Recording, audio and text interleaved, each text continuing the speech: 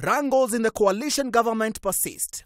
Since its hasty conception, it's been plagued with wrangles and upheavals from the left, from the right, and from the center.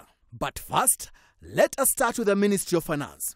It is reported that there has been a system crash following the 9.2 billion error in the supplementary budget figures, which was blamed on a computer error.